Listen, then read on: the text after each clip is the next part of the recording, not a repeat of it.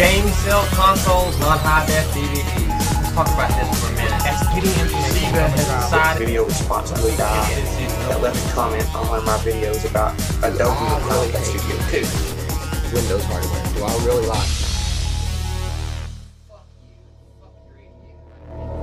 We're going to briefly go over the new feature of alpha transitions in Final Cut Pro 7. You can make any of these alpha transitions on your own in any motion graphics app, but we're going to go to the Apple page.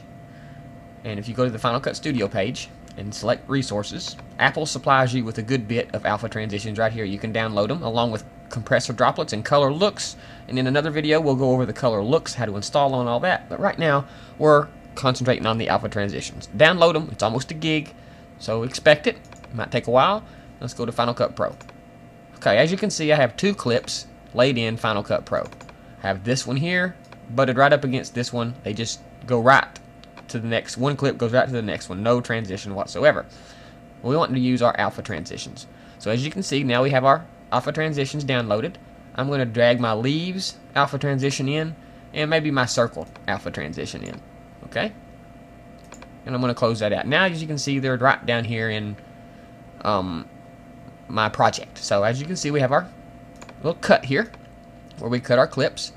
I'm going to open up one of our transitions. As you can see, there's three clips. The clip alpha matte, and the white matte. The clip itself is just of some leaves. You can see you can make these in anything as long as it has a transparent background. Okay, that could be a car going across the screen or anything as long as it's got a transparent background. Then there's the alpha matte, which any motion graphics app can export a alpha channel. Okay, and then there's the real simple white matte, which is like this. Okay, I have another one here, circles. Let me demonstrate those for you. We've got the white matte, which is like this, as you can see, and then there's the alpha matte, just like the others. Okay, so let's go ahead and use our leaves. Okay, so we're gonna have to add a transition to this. So go to your effects, and under your video transitions, go down to wipe and open up your wipe folder, and the first one will be alpha transitions.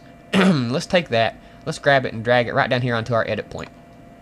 Okay, that throws that on there. Let's double click it to load it in, and you'll see we got our normal transitions controls, except we have these three image wells. You guessed it, that's where our clips go. You can see the first one is clip, so we'll take our clip and put it in. The next one will be the alpha matte. We'll put that in the right spot. And then the next one will be the white matte. Put it right here. And now we have our clips in place. So let's take our transition and make it longer. Like that. Now you see that stretched it way out. Now let me grab a render. Now as always, rendering will be relative. It depends on your machine and a lot of deciding factors. So my machine might be rendering faster than some of your guys's, and it might be rendering slower than others. Rendering is really the devil. It sucks, I know. There's nothing you can really do to get out of it. You can do a lot of things with real-time and stuff with today's equipment and software that really increases real-time playback and improvement. But as far as getting that true real-time playback where you never have to render no matter what you do to the clip, I don't see that happening anytime soon on desktop home machines. Just a few years ago, things were excruciatingly slow compared to what they are now. So most people haven't been in editing very long and they don't know how slow it used to be, so they have nothing to compare it to. But trust me, for me, this is fast. Okay, now we have our rendered transition, and as you can see, when it comes to, there's our transition, and it will transition right over to our next clip. As I stand up there, you can see I'm standing up, and as I stand up, it transitions right out into the next clip. If I can play this back in real time, you can see, transitions right out, really nice. Of course, you got the opacity. You can adjust the opacity of the leaves. Okay, you can see there, more and more opacity, less opacity. You can reverse the transition assets. Okay, which kind of makes it, as you see, makes it go backwards. Okay, the leaves. And of course, everything else is your basic transition stuff.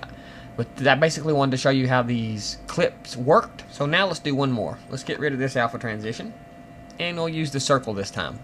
Let's go to our effects, apply an alpha transition, just to drive this home. Double click it. Let's go back to our project. Let's put our circles in this time.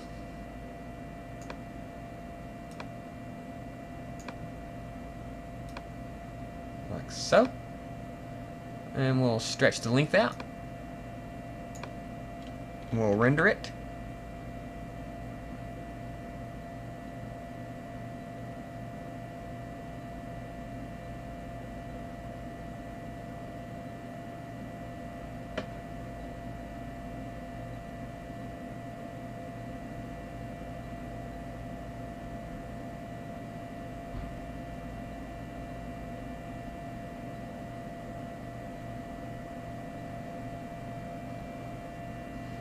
And there's our second alpha transition rendered. As you can see, the bubbles come up, and inside the bubbles is the next clip.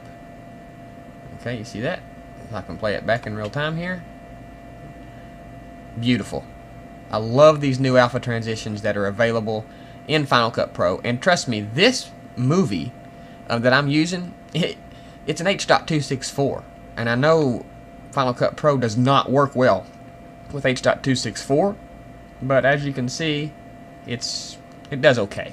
It does a lot better than it used to. So, okay, there we go. That's how you use your alpha transitions inside FCP. I look forward to the next videos. We're going to go over some more stuff. We're going to, like I say, color, and we're also going to go over the new speed changes in FCP. So, thanks for watching.